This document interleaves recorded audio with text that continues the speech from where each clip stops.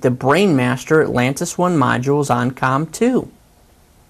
From there, I will close the Device Manager window.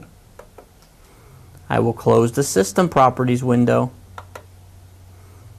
then close the Control Panel window. From there, we're going to open our BrainMaster 2.5 software.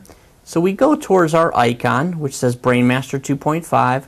Notice an icon or a shortcut should always have an arrow.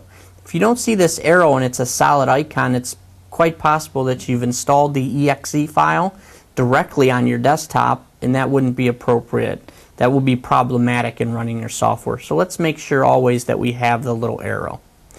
As I double click this icon, we notice that our setup home screen for 2.5 SE appears,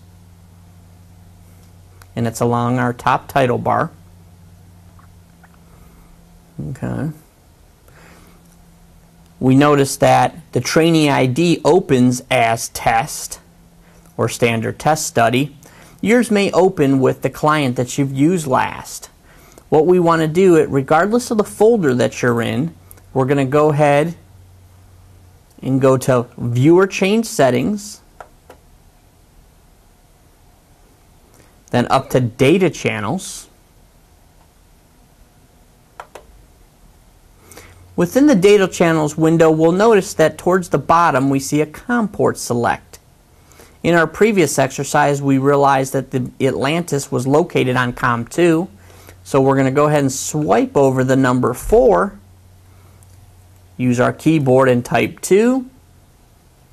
We then simply slide down to the OK button. We must hit the OK to save the change. Our next step is to go to the Use These Settings button. Again, this ensures the change is saved.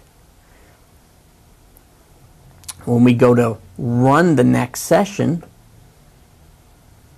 we can also verify that the change has been made by going up to the word Data in the upper left-hand corner.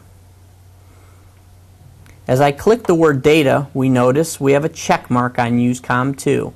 For some reason, if your change did not save, you could then also change the COM from this area. As long as our COM port in Device Manager and in the BrainMaster software match, we're ready to go. We then simply hit Go. Now we get the notice, Ready to Start. That concludes this segment. Thank you very much.